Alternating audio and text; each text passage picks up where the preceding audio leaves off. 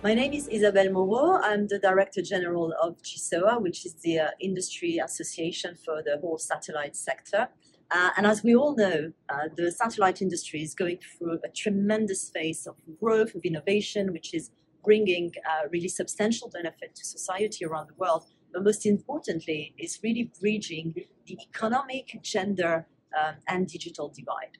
So I'm very proud to be here today on behalf of the satellite industry to pledge our contribution to double the number of people that are connected by satellite to 500 million globally by 2030.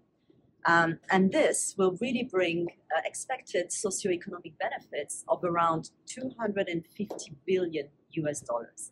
So I am really proud, of our industry doing this pledge because it will really contribute in a tremendous way to connect the 2.6 billion people that are still offline. It will also accelerate an inclusive digital transformation, including in areas that are remote and hard to reach, that can only be reached by satellite.